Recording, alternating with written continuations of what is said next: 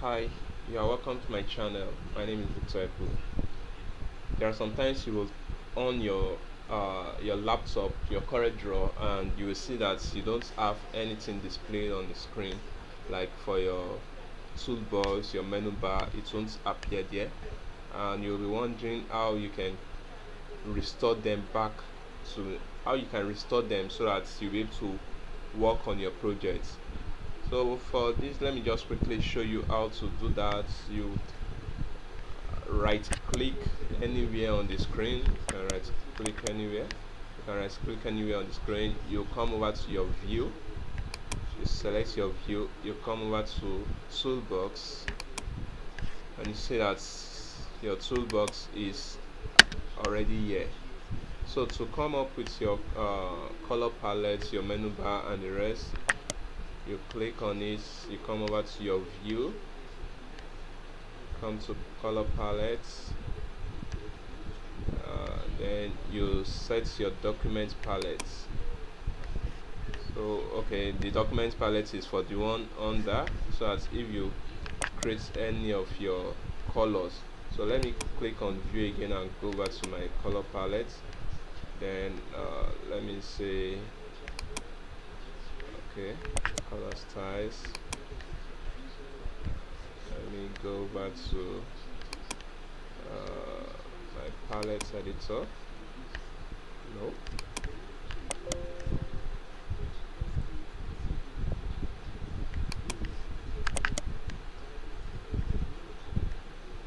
Color palettes, default palettes. Okay, yeah. So you see your color is out here. Come over to your view. Okay, to get your menu bar now, let me just right click on this place. Okay, it's not there yet, so you come over to view and you click on your property bar. So the same process, you right click, you come over to your view, you come over to property bar, and you click on it. Now you see that this one is out here. And to do others, you can just right click on this place, because the property bar is out already. So you just right click on this place and you choose your menu bar. So in choosing your menu bar, you see that all these ones is out. You right click there again, you click on your status bar. The status bar is somewhere. Okay, let me off that and see where it came from. Okay, it's under, so just click that, you right click again, standard. So that is how you say when you right click for the standard, this one came up. If you want to hide that, you can right click and just hide on any one here. Let me see this zone. Okay, you see that this one is here. So if you want to apply it, and for this you see that it's movable. Now I want to bring it to this place. I will just hold my left key down and drag. When you see something like this, then you leave it. You see that it has applied to this. So you can add as many as possible, but for your screen not to be too clumsy, you can just remove some.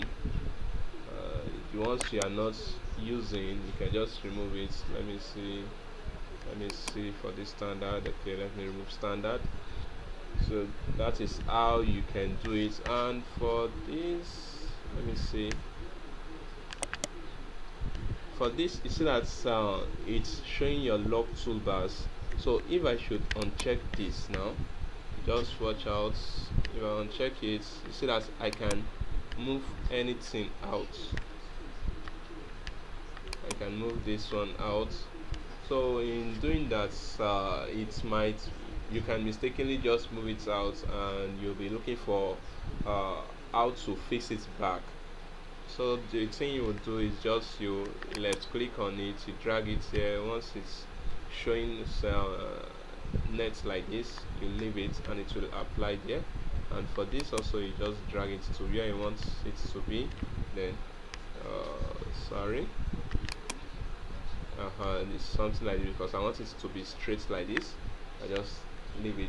So once you are done with that, you right click and you come over to this place and lock it so that you won't be able to move it again. So that is how you can just restore the missing documents, the missing toolbars on your Corel Draw. So thanks guys for watching this to the end.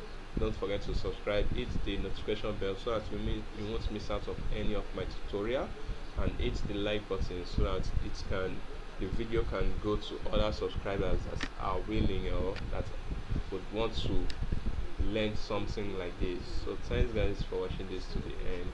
See you in another video.